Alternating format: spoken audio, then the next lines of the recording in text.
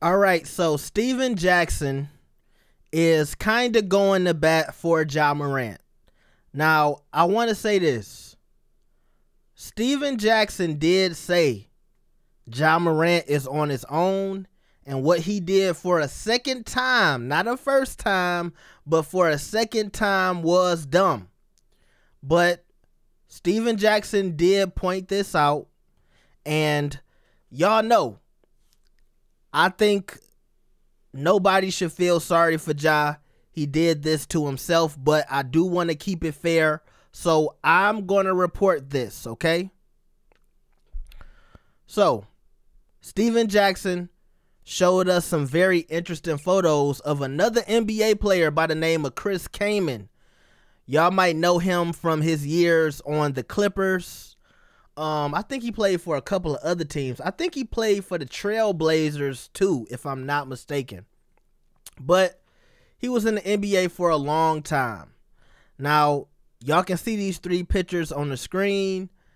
It says former NBA All-Star Chris Kaman, picks from 2012, 2013, and 2016.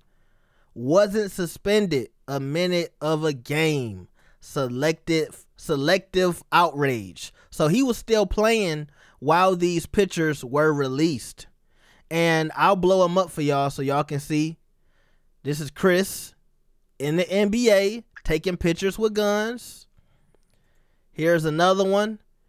This time he was talking about, you know, he on his way to Texas. He said, packing up for Dallas, about to head to the shooting range one last time before I make my journey to Texas. NRA. All right, so Chris is, he all for the guns, you know. Fight the power, right? And you got this last one. This is the crazy one because he pointing the gun right at the screen. Now, shout out to Steven Jackson for pointing this out. But I will say this. Number one,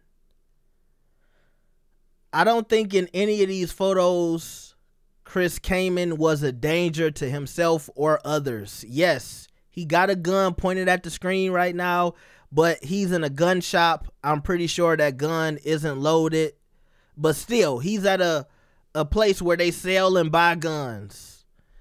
In this picture, I don't know where he's at. It looks like he's at a house, but I'm assuming he's at his house because if you look at the bottom, he ain't got no socks on.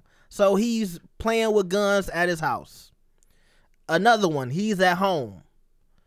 And if Ja was playing with guns at his house and at a gun range, I don't think anybody would be upset. Because look, this ain't putting nobody in danger, even though it is crazy. You got the picture of the little girl up here. While he holding two snipers. He got the snipers out. But he's at home. He ain't putting nobody in danger but himself and anybody else who might be in his house. But, you know, if it's your house, you can do what you want to do. Also, Ja is the face of the NBA, sorta, kinda. He's the new up-and-comer, the new sensation. I think he has a bigger responsibility. But most importantly, because I know a lot of y'all like, never gave up. You ain't. Nah, listen to this part. You already know the system is not fair for you.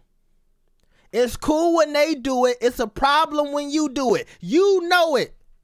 You've been black your whole life. You know the consequences to things that you do will be more harsh than somebody of Chris Kaman's complexion.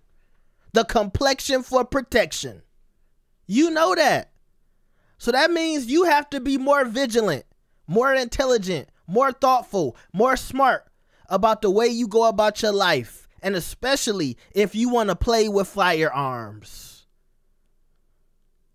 So this is cool, and I appreciate Steven Jackson for putting it out there, but it really doesn't do anything for me. But like I said, I'm going to post it because I know a lot of people are, you know, fighting for Ja. We all fighting for Ja. I don't want to see him lose his career, but I do want to see something happen to him that can make him seriously think about changing. And if you don't want to change, nigga, get out the league, give back your checks, go back to Memphis and play NBA YoungBoy all day. You ain't got to go to practice if you don't want to. You ain't got to go to the games. You ain't got to go to the arena.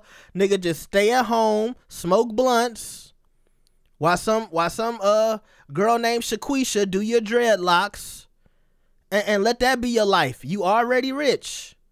Go coach at your local high school or your rec center. And honestly, if you playing with guns, I don't want you coaching my kids, but just go do something else.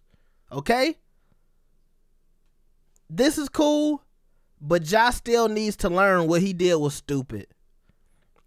Because as black people in America, we know we cannot play around like this. You see what Chris Kaman is doing with the little face? Ha ha, yeah, I got 2 snipers. Ah.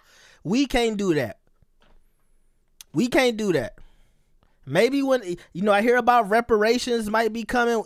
If we get our $1 million worth of reparations, maybe things will change a little bit. We got money. They can't take it from us. Maybe we could be a little more ignorant and a little less cautious.